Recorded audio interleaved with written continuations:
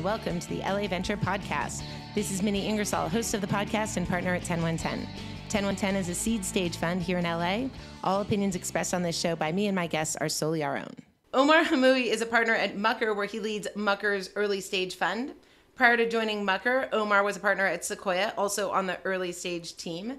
And of course, prior to Sequoia, Omar was a founder 4 times, most notably of AdMob, a very successful mobile advertising company that Google acquired for $750 million.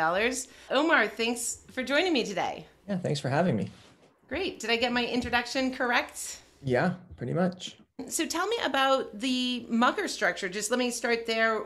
I think I said that you're leading the early stage fund. Is it entirely 2 separate funds? Yeah, so Mucker has been around, I think, for 9 years, maybe 10. There's 3 partners there, myself, Eric, and Will. Eric and Will started a seed stage fund, and I joined about 1.5 years ago to start what we call our early fund, which is separate from seed, and ironically later than seed. But the seed fund's a $60 million fund writing, $0 to $1 million checks, and the early fund is a $190 million fund writing $1 to $5 million checks in companies that are a little bit further along. Got it. So your early fund is later than your other fund. Well, early relative to the rest of the market, not early relative to Mucker. But yeah, everything's relative, right? Right. And you also do some acceleration, which is separate or part of the same sort of seed structure?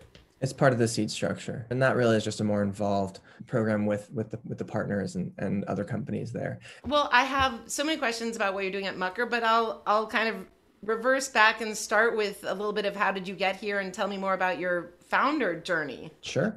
So I studied computer science at UCLA, and I was intrigued and interested in startups even back then. And so I started a company out of college. It was bootstrapped, and I did that 4 times, 2 failures, 2 small exits, all bootstrapped companies.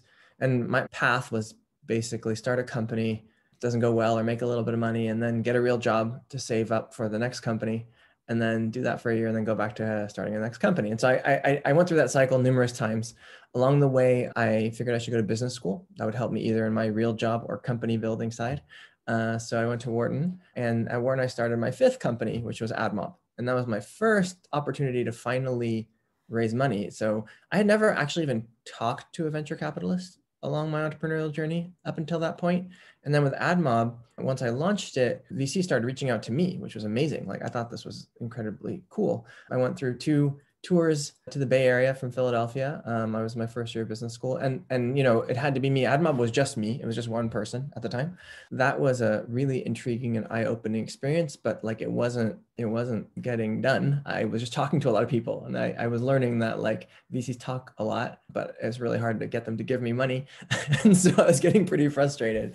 And then towards the end, I actually had a term sheet from a VC that I didn't like. And so I was asking a friend of mine, and it was Monday, and my term sheet was, ending on Friday. And so I was asking my friend, what should I do? Because it was a exploding term sheet. 2 days later, it was Wednesday, said, I want to introduce you to people at Sequoia. And I'm like, Sequoia is not going to do this. Nobody else did it so far. And I only have till Friday. So I'll talk to them fine, but I don't think it's a good idea. So anyways, I did talk to Jim Getz at Sequoia.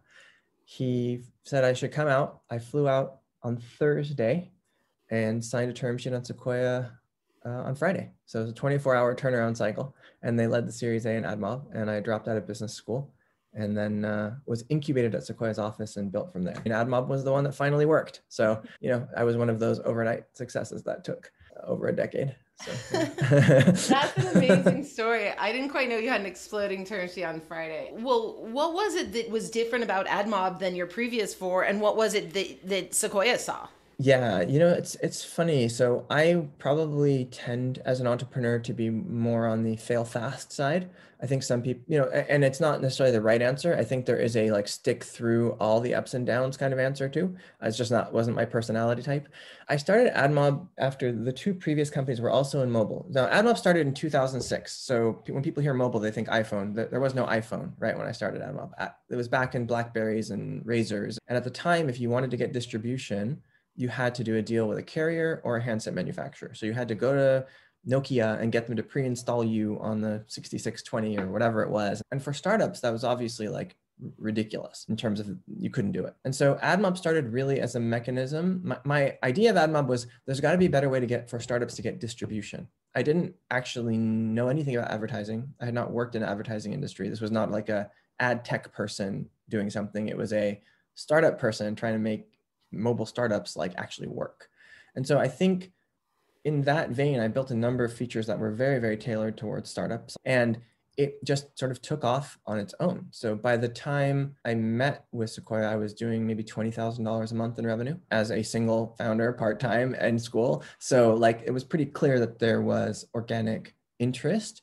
And I think, you know, Sequoia and most investors really do value that authenticity and sort of the scar tissue built over the previous two companies that I was working in mobile, right? So you're a fail fast sort of person. The thing I see a lot with my portfolio companies, and maybe it's me, not them, but I sometimes see people who don't have product market fit and also are not quitting at it. And I think they just don't know the difference between when they have it and when they don't.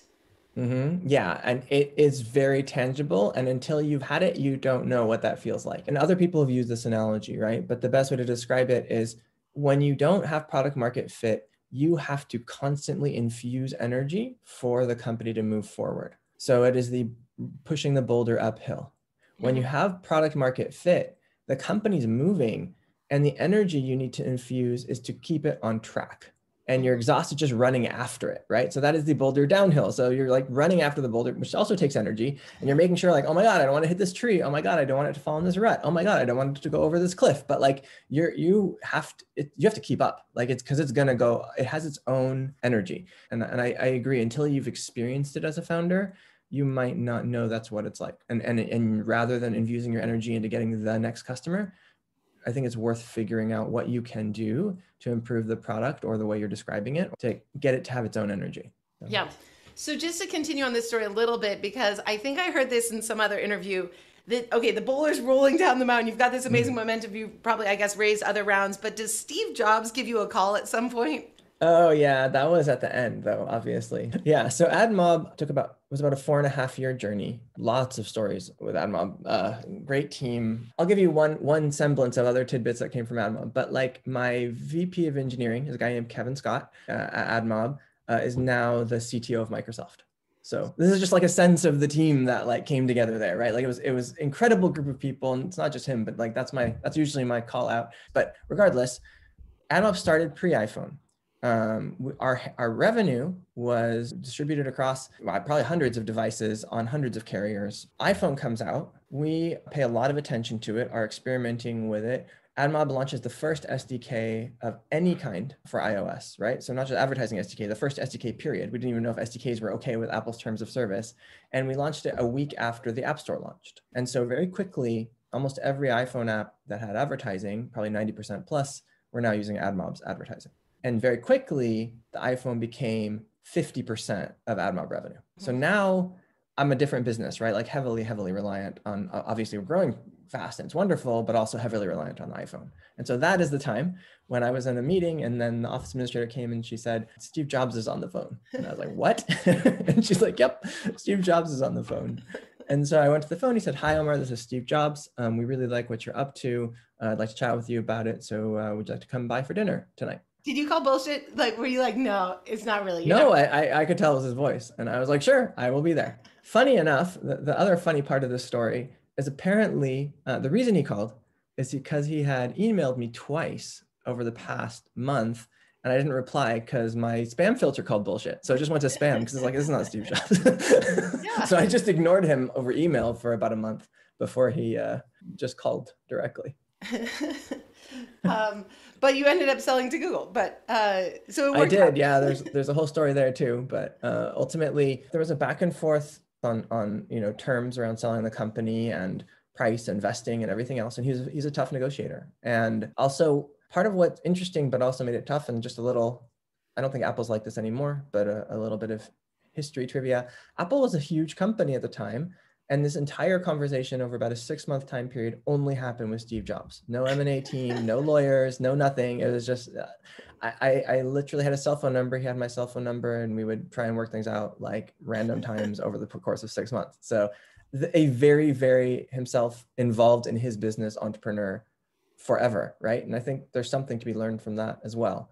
Ultimately, it didn't work out. We weren't able to come to terms. And when our lockup expired, Google had heard about it and sort of jumped in. And that one, we closed in 3 days. So we were exhausted by that point. And I have lots of lessons from that, but fundamentally the one I'll tell you, and we can talk more about it, is like, I thought as an entrepreneur, I could sort of just go see what the price could be, like just think about it.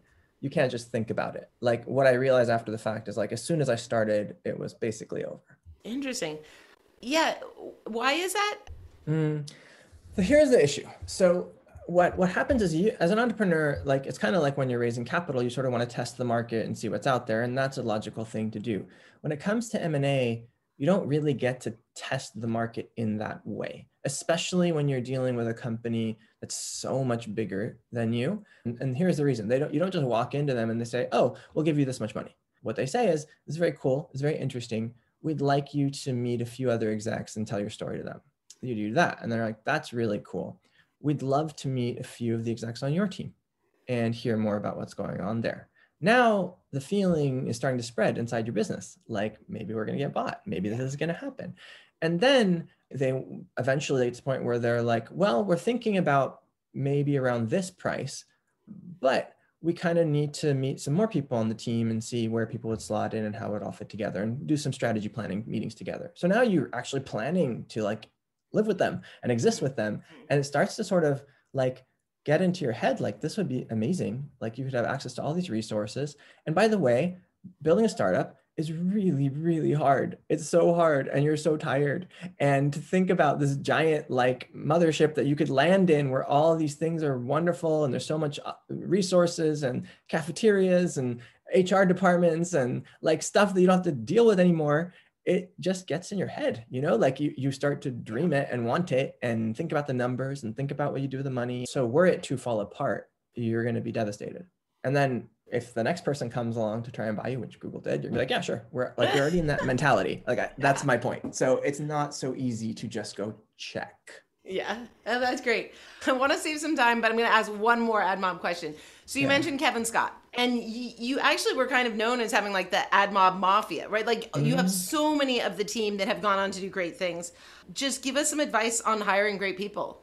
Yeah.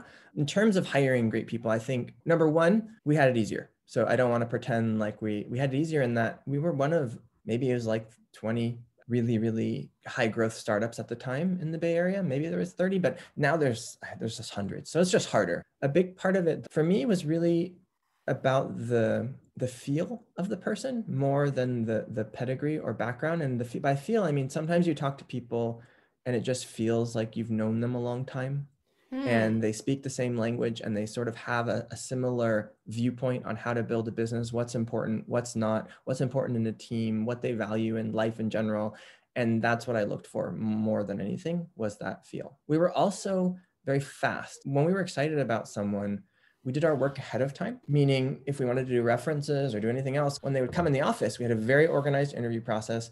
And I would frequently give people a job offer on their drive home. Right, which made them feel really happy and excited and wanted. I don't think you can be super overly pensive about these things. Like you just have to move and be aggressive about getting good people. Like it is an aggressive action that you need to do, and build a team that realizes how important that is and helps you find other people as well. I didn't have recruiters for any execs, right? Every single exec was organic. So actually, it's a really interesting segue to my next question, which is obviously Sequoia knew you and you'd been a great investment and had a fairly quick large exit. Did you have to interview at all at Sequoia? Yeah, briefly. I mean, it was not much of an interview process. Like, I don't want to pretend if AdMob hadn't happened that I would have gotten the Sequoia job. I would not have. So yeah, no, I mean, no, you probably wouldn't have. Yeah. But AdMob was a great success. So yeah, well done. So then you started Sequoia. Was there a learning curve, and what were the parts that you really did have to learn going from operator to investor? Huge learning curve. First of all, I had never thought of being an investor. I wanted to start businesses and I wanted to build something big. People talk about being super passionate about what you're doing. I agree, but with AdMob, for example, I wasn't super passionate about advertising. I think it's like something a little wrong with you if you're super passionate about advertising. But I was super passionate about solving that startup distribution problem. And probably mostly I wanted to build something big. Like I wanted to build a big company that mattered. But never wanted to be an investor. I don't know. And I'd met a lot of investors that I just didn't, I guess, think that that's what I wanted to do. So after AdMob, I took a couple of years thinking about my next startup and trying to build the next startup. And I didn't have that fire for the ideas, or maybe I didn't have the fire to build, maybe because I did it, I didn't want to do it again. I don't know, but I just couldn't get the fire going like I had before. And so that's when Jim Getz, who was the partner at Sequoia who invested in AdMob, reached out and suggested that I consider becoming an investor. So joined Sequoia, and there is an absolutely huge learning curve from being an operator to an investor. It's maybe not learning the way we think about it, sort of information you have to consume and memorize and stuff, but it is a work style and psychology that you have to adjust that takes time. And to their credit, everybody told me that, and it's just true. And I think it's unavoidable. So my best analogy for that would be, it's probably more like moving to a new country than a new city. So if I move to, Boulder or San Francisco or whatever, like it'll take me a couple months and I'll be okay. If I move to France, it's going to take me a couple years to be okay. And that's what that transition's like. It takes about 2 years. Can you characterize the difference between, LA and Paris or whatever? Can you characterize the difference between investor and founder? Yeah, so a couple things, right? Number one, you don't do anything as an investor. Like you don't do anything. You are part of a team that thinks about making an investment. If that team decides to make an investment, you're part of a team helping to guide and give ideas to the entrepreneur. You are not in charge, and you can't be in charge, and you shouldn't look for things where you could be tons of help. You should actually look for things that don't need any help. That's optimal. And I think many investors make that mistake too, where like, oh my God, I know all this stuff. I could really, really, really help. I could really put a ton of energy and thought into this and help this company, because there's only so much you can help, right? That is going to be taken and translated appropriately because it's not yours. The third thing is that as an investor, time waiting is always optimal. So as an entrepreneur, you're in a rush, and a faster decision with less perfect information is better than a longer decision with more perfect information. As an investor, that's the opposite. If I could make the same investment at the same price today or in a week, I should wait a week. And if I can do that in a month, I should wait a month. And if I could do that in a year, I should wait a year. So waiting is actually really good as an investor, all things being equal. Omar, you're opening whole horizons in my brain. I think that's like a big hang up I've been having.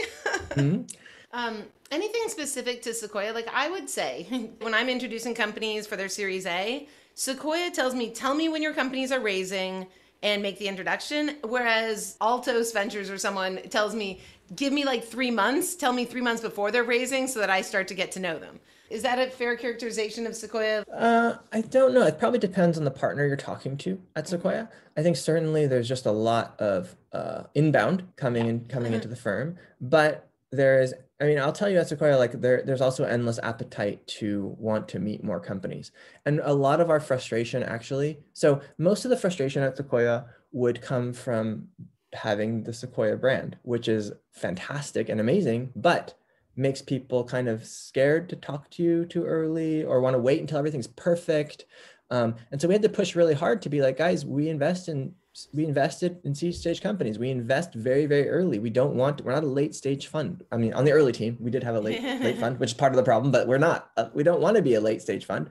We're we invested in AdMob when it was one person. We invested in Airbnb at the seed stage. Like we want to keep reminding people of these things, but it's still hard given the Sequoia brand and just the throughput going through. And I would probably say in terms of the time available, getting to know founders for months and months ahead of time, probably not something we always got to do, but wanted to. So sort of transitioning a little bit. Well, first, did you cover LA? Is that a true statement at all? And how did sort of Sequoia think about Los Angeles? Well, first of all, I'm from Southern California. Family's in Southern California. I live in Orange County. And so I have that anchor here, right? So AdMob was in the Bay Area. After AdMob, I moved back to Irvine, spent 2 years here, started at Sequoia, moved back up to the Bay Area for 3 years. I don't know, missed home, saw a lot of stuff going on in Southern California, frankly felt like Bay Area is certainly well covered and we should think about another geo. And so I pitched the partnership to allow me to live back here again and cover Southern California for Sequoia. So yes, I did. The second 3 years of the 6, I was living here and covering Southern California for Sequoia. So tell me about then why make the move to Mucker? We all know and love Mucker here, but yeah, I'd love to hear more about it. Yeah, so I got to know Mucker obviously through my work with Sequoia because they were, deal flow. Only made 2 LA investments, and both of them were Mucker referrals. One was Next Trucking and one was Papaya Payments. And so it was pretty clear, like of the firms I had interacted with, that was where the thinking overlapped most, and just certainly liked the firm. On a separate thread, 6 years into my time at Sequoia, I was based here in Southern California by choice. I loved the place. And I felt like I'd learned what I was going to learn. And, I wasn't home on the mothership, so I wasn't really going to be influencing, you're sort of a regional sales rep, basically. It's basically how you think about it. And I just felt like there probably would be more interesting ways to take advantage of what I had learned and what I'd done in my past. That was basically it. I didn't leave to join Mucker. I hadn't even talked to Mucker about it. I just felt like it'd probably come to a natural conclusion. And the other thing was, if I stayed there or I didn't stay there, it wouldn't matter. Like Sequoia is still Sequoia. They're going to do great. It's going to be fine. And I also wanted to be somewhere where it would matter. And so you joined Eric and Will. And do you invest, just to clarify how it works, will you do like a later round from one that they've already done? Or are you is most of your fund set up to be like newly coming to you? No, we will. We do both. So after leaving Sequoia, I took again a year or so to think about what was going on. And then I approached Eric and I was like, I feel like there's an opportunity. This is my theory on how the market's structured. I think LPs have basically decided that you can raise up to $100 million, maybe 150 for a seed fund anywhere in the country, and you can write $1 million checks or below. However, when your companies get anywhere, they all have to go to the Bay Area to raise money from one of these set of giant venture capital firms. Yep. That's how we like the market to be set up.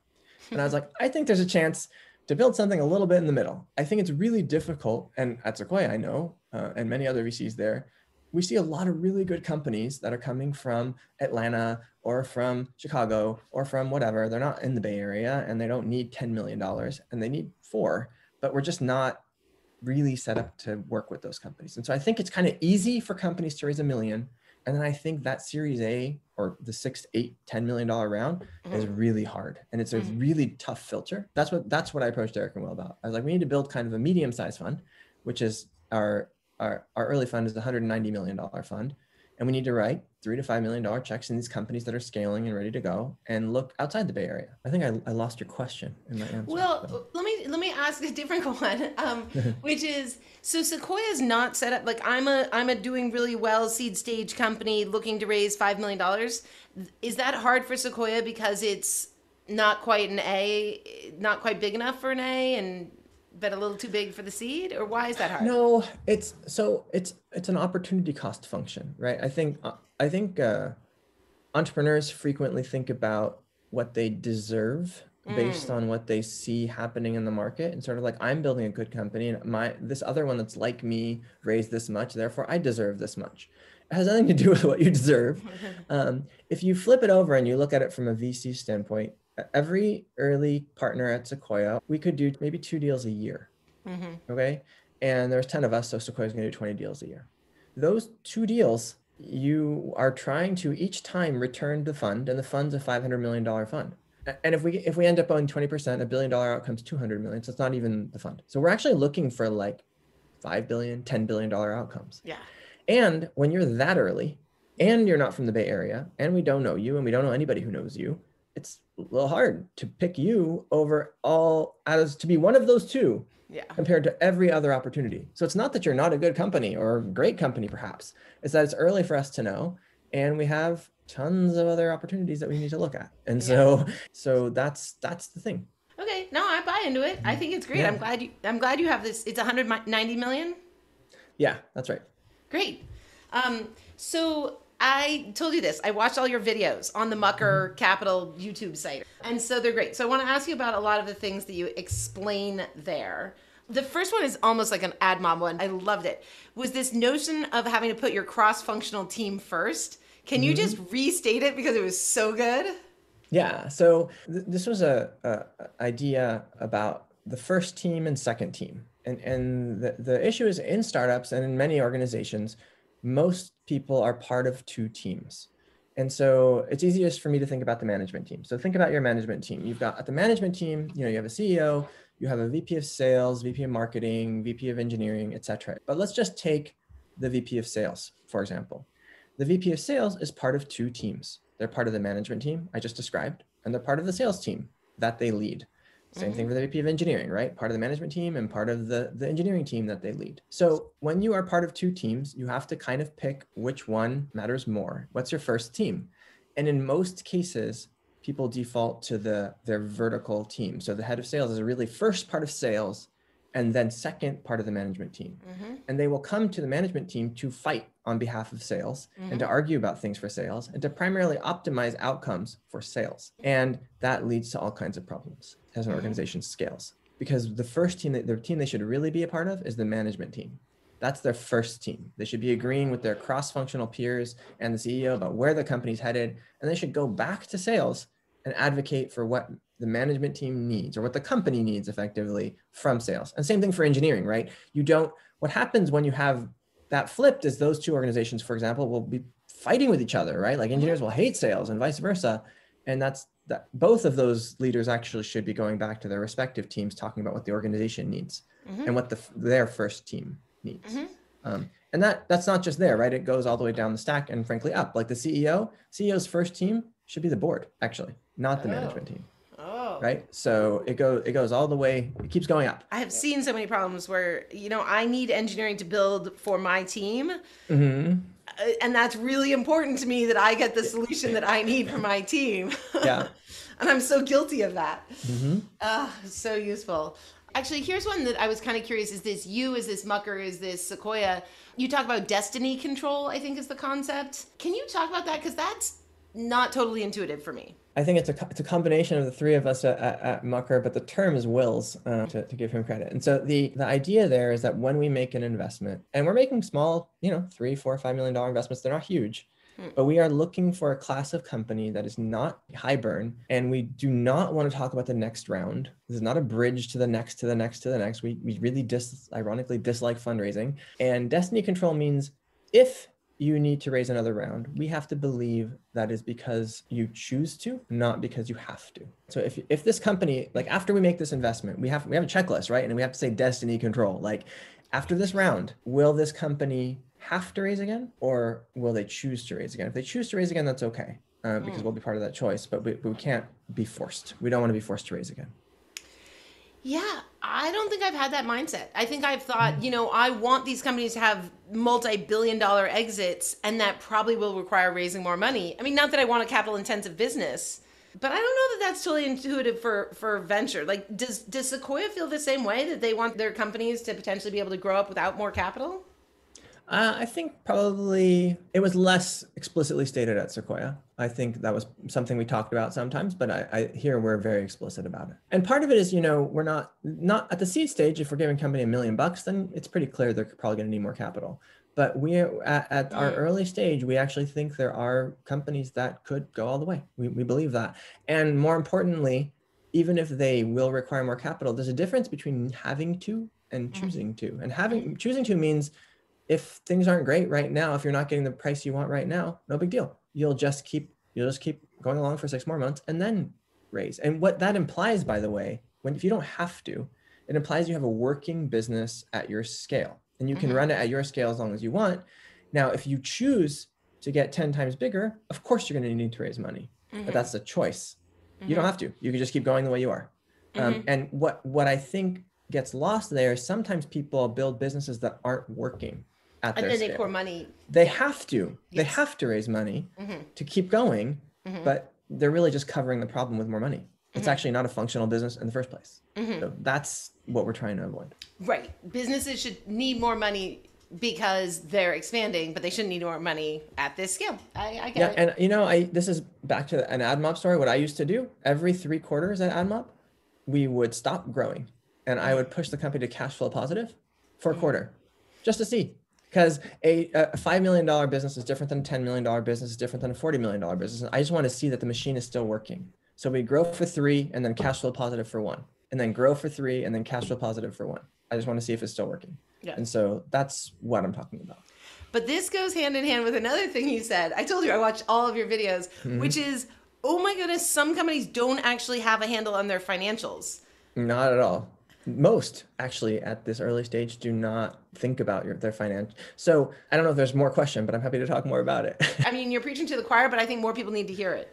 So I also am an engineer, right? Like I'm not an accountant. And I think that, but still what I learned was that the financials of your business are, and I use this analogy all the time, this is the instrument panel of the plane you're flying, right? Yes. And so, as a CEO, this is literally what you are not only managing the business with, but delivering results to your board with, and planning out the future strategy of the business with, and showing how things are improving or not improving. So this is equivalent, right? Imagine if you're a passenger, right, on a plane, and the pilot's like, I think we're at like 40,000 feet, but I'm not sure. I'll be able to tell you in like a couple of hours. We might be at 10,000. I'm going to go check with my outsourced like altitude person. I'll let you know. Like that's basically how ambivalent entrepreneurs can be about and these I don't things. really have the ability to move it up or down. So it doesn't really. Yeah. So that is the, and I'm not sure if it's like metric or, imperials, like, well, whatever, like no big deal. I'll let you know. So that is basically what most entrepreneurs do. And what they think about it is they think about it in a reactive way. Like after I'm done with all this great work, I have to look at what the numbers came out at, and then I have to get some outsourced people to do it, and then we'll play with it, and then we'll see what it is. And here's what I think it will be next month, but I'm not sure. That's how people think about financials. That's not what it is at all, right? Like this should be your live instrument panel, and you should have a plan of what you're trying to deliver. And the plan is proof that the people you're hiring and the way you're building the business and the products you're building are actually delivering what you thought. And getting good at hitting plan is a skill, but you need to have a plan in the first place.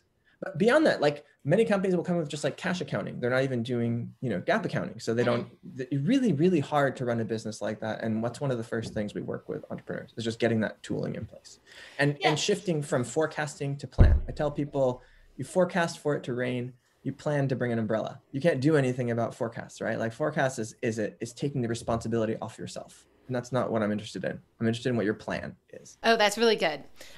These are fun. Let me ask another one that came up from your Mucker videos. You said to move fast on breaking up with people when they're not right. What about founder breakups? Should the same principles still apply, or should you be working harder to make it work when it's a co-founder? It's gonna break. I've never seen it like work. I think what you should try and do while things are okay is figure out what the acceptable outcome would be and work that out while you're still talking to each other. What's acceptable for the business and for each of us let's pretend this didn't work out. What would we do? How would it unfold? And come to a good agreement so that you can prevent the battles at the end. Yeah. Wait, say that again. So pretend that it didn't work out and play that out. Yeah, I mean, in fact, if you have a co-founder, you might want to have that really serious conversation with them up front. Like have a prenuptial agreement. Prenup? No, seriously, like what happens if one of us leaves? How is our vesting going to work? How is who's going to get to have the final say? What if we come to a point where we don't want to be working together anymore? What's going to happen? Everybody should agree on that so that you can avoid the messy breakups. Yeah. Let's see. One more question on sort of, is this Mucker or Sequoia? I think you talked some about like not sweating the details. I think you're sort of talking about valuation here, like, which is like the size of the pie is what matters. Oh no, valuation matters a lot. Oh, okay. Especially at Mucker. That's what I was going to say.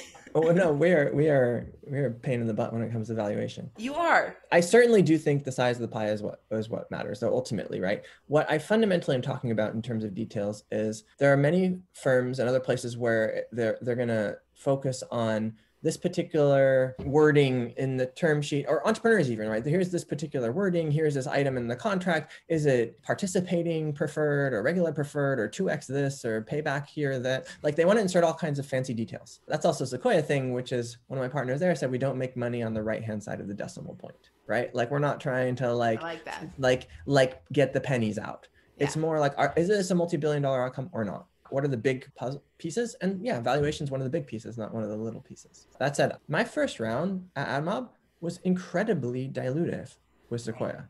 Would I do it again? Absolutely, I would do it again. Was it way better than me keeping 100% of that company? Yeah, it really was way better. And so I think founders should also think about time in terms of like, if you could raise this money today and work with this firm today, and it's going to be 10% more dilutive to you than some other thing that would take you another month. is it going to increase the value of this business more than 10% or not? And I think in many cases it really will, even a month, even a quarter. Like, it makes a huge difference in the delivery of value to your business, and it more than pays for itself. And so that time issue is something I think founders should be paying a lot of attention to. One thing I didn't ask you about is what are your theses that you're investing into? Because I believe you're not really a thesis-driven investor. Why aren't you? We're like the opposite of thesis-driven investor. You have a thesis then about not being a thesis. Yeah, we do. So the way we like to describe it is we're looking for people who have deep expertise in a particular domain that they can tell me about, and then they had an insight that I would have never thought of.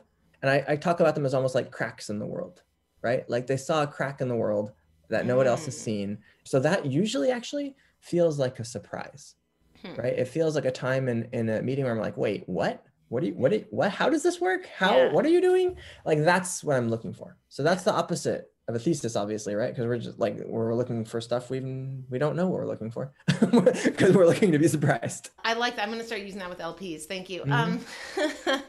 How are you different from Eric and Will? We're really actually pretty similar. Like, we've had very little.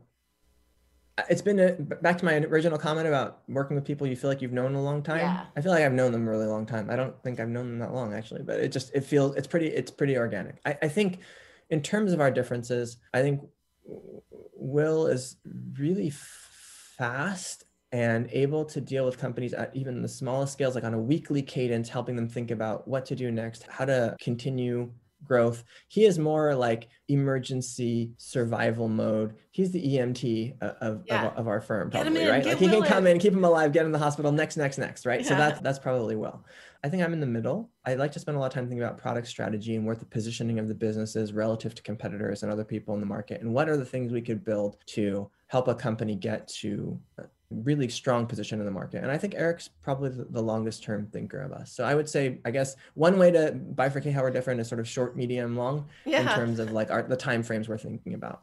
I like that. I will put you on a spectrum. Anything else on Mucker or anything else you guys are doing that I should make sure to cover?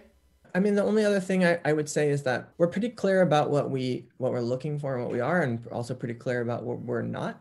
Mucker is the name, the place, the office. It's a very, very bootstrapped kind of culture. I was wondering what word you were going to use. Bootstrapped.